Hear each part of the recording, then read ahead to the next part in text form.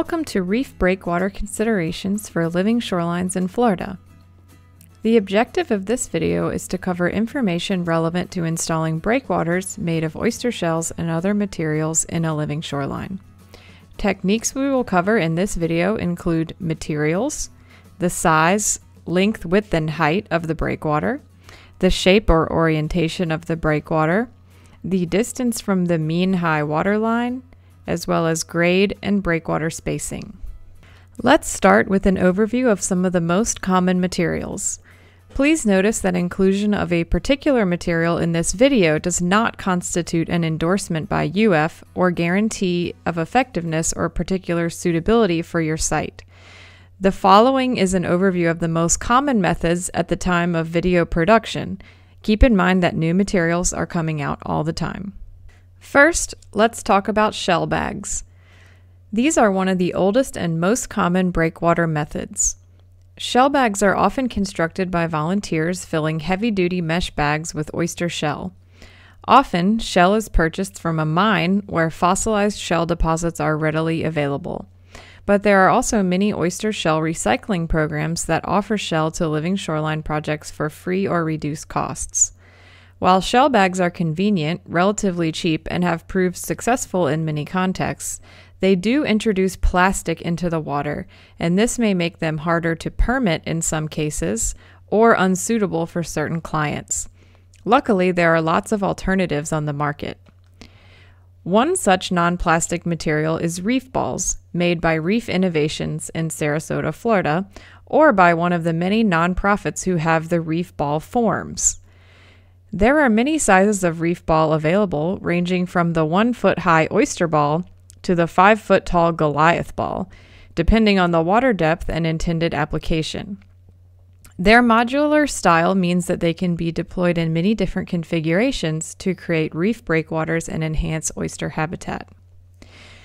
Moving on to another material called the Wave Attenuation Device, or WAD, produced by Living Shoreline Solutions in Ruskin, Florida. WADs are often used in higher energy environments and tend to be fairly large scale. They are more angular in shape in comparison to the dome-like reef balls. Another example applied in many smaller scale applications is the Oyster Castle block, produced by Allied Concrete in Charlottesville, Virginia. These are interlocking cinder block-like units that can be stacked in various configurations to create reef breakwaters. Each unit is 1 foot square at the base and 8 inches high. Another option is gabion cages. These are modules usually made of wire mesh that can be filled with rock or shell. Gabion cages can be bought prefabricated from various suppliers or can be constructed and filled on site. Gabions can be made in many sizes and are especially common in brackish freshwater and terrestrial applications such as terracing, where corrosion and rusting of the wire mesh is less of a concern. A very simple and very widely applied material option for breakwater construction is limestone rock.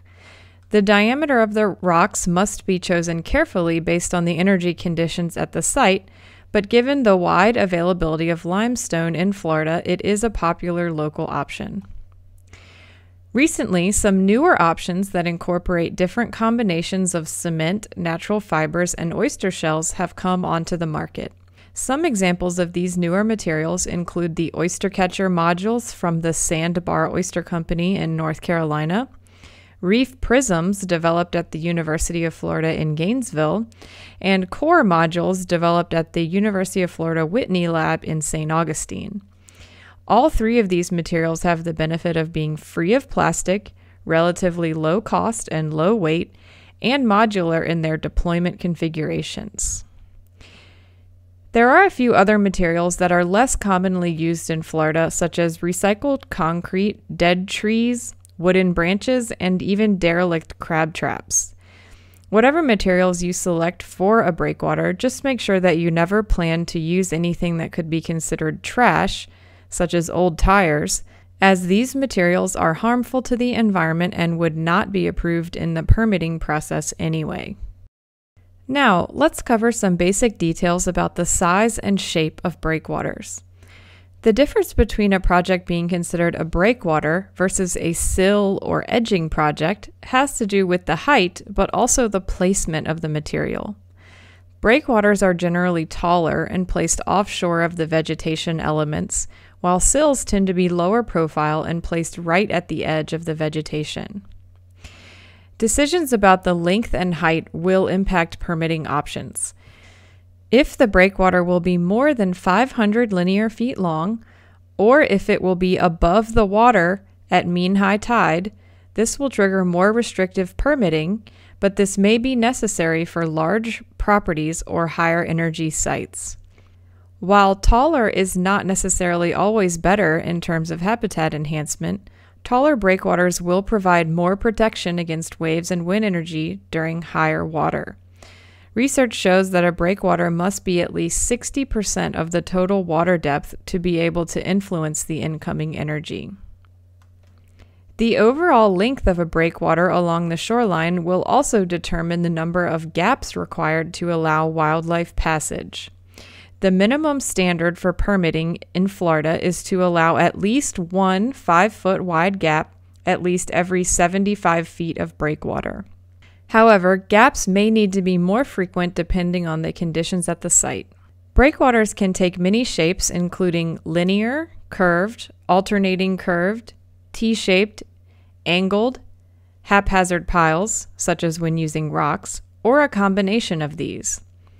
Whatever the shape, the breakwater should be designed and placed to intercept the prevailing incoming wind and wave energy at the site. It is also a bonus if the breakwaters mimic the shapes of nearby natural features such as oyster reefs or sandbars. Now, let's talk a little bit about how far off of shore a breakwater will be placed. Another way of thinking about this is the distance of the breakwater away from the mean high water line. We discussed how to find the mean high water line in the Considerations for Plantings video that is a companion to this video. The decision about how far off of shore to place the breakwater will impact the type of permit the project may need. If breakwater elements will be placed more than 10 feet waterward of the mean high water line, then the state of Florida living shoreline exemption will not apply and a regular permit must be obtained. Keep in mind that in many cases it may be important or preferable to build a larger project than the small-scale state living shoreline exemption allows. For the nationwide 54 permit, which is the expedited federal permit for living shorelines, breakwater elements must be within 30 feet of the mean low water line. This regulatory standard is much less restrictive than the state of Florida rules, but additional rules may apply if you are nearby navigational channels, seagrass beds, or within critical habitat for endangered species. Also keep in mind that there may be important city or county regulations that you need to consider in your permitting process. Finally, I want to cover some information about where you can reasonably expect oysters to grow. If the goal is for oysters to grow on the substrate you install, it is important for the reef elements to end up in a water depth that is suitable to oysters. While this depth may vary regionally, a good rule of thumb is that oysters generally survive when they are exposed to the air between 10 and 55% of the time, with the optimal range being 20 to 40% air exposure time. In many areas of the Florida West Coast, the survival zone for oysters translates to intertidal depths between -2 feet NAVD and mean sea level. However, this can vary widely by site depending on how much tidal fluctuation is present in the system. A good way to find target elevations for placing oyster reef elements is to measure the elevations of the top and bottom of live oyster clumps that can be found on nearby structure such as dock pilings, and use these measurements to target placement grades for oyster breakwaters. We hope this video was helpful to you. Please feel free to leave a comment in the comments section. And don't forget to check out the companion video about installing vegetation for living shorelines in Florida.